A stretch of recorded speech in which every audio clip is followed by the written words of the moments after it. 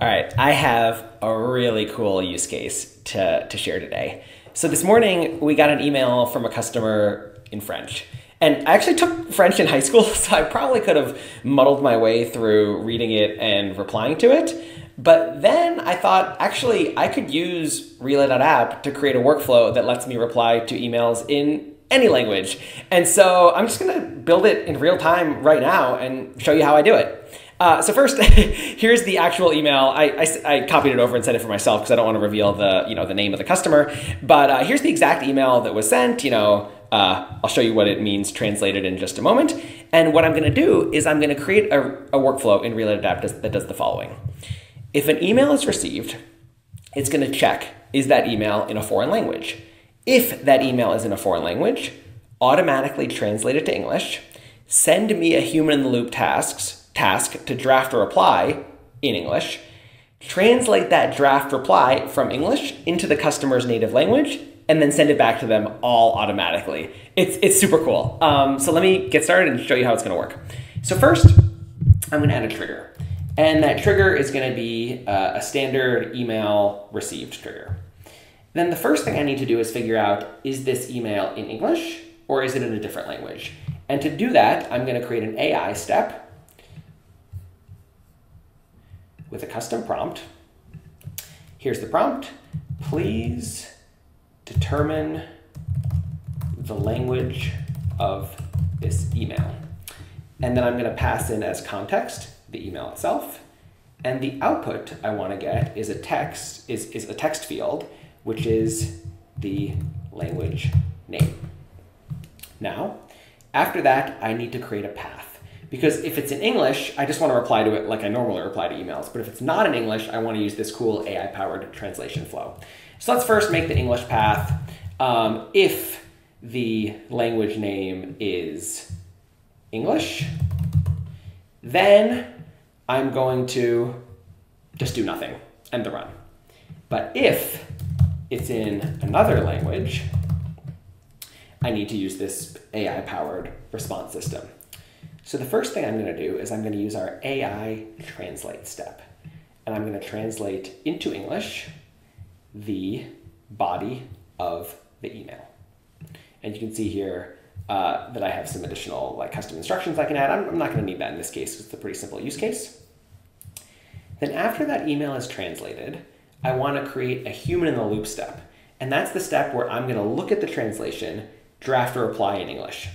So in this case, it's going to be a data input step. We're going to send it over Slack, but you could send the data input request over email too.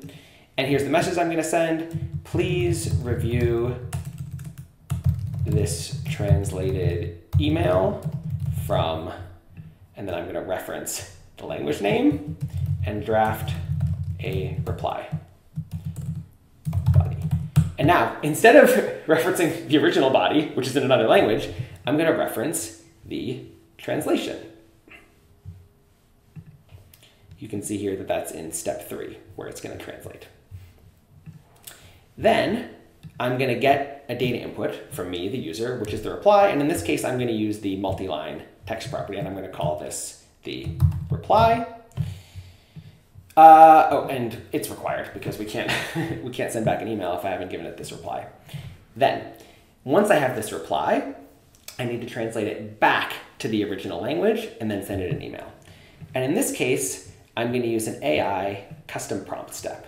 And I'm going to say, please translate the following draft email reply from English into, and then I can reference the language name from the original request.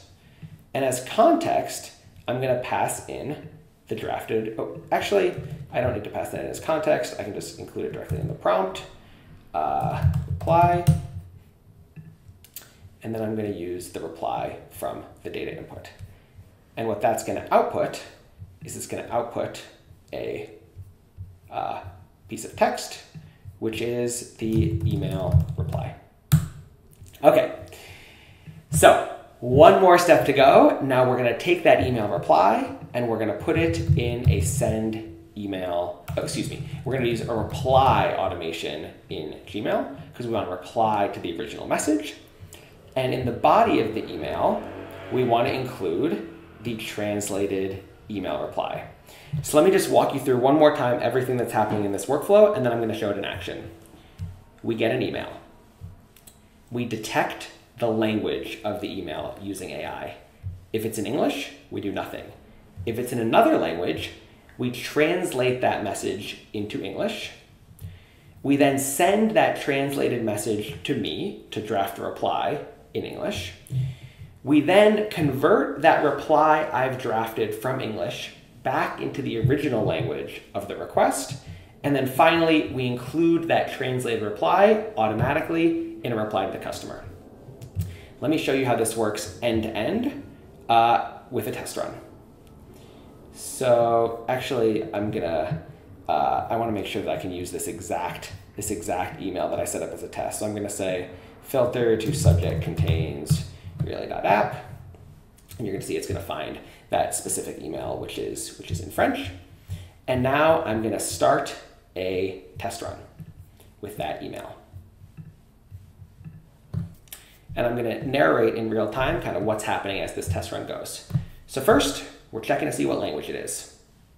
Indeed, it was in another language, and so we're going to translate that into English. Now, it's my turn to read the translation and draft a reply. So here's the translation.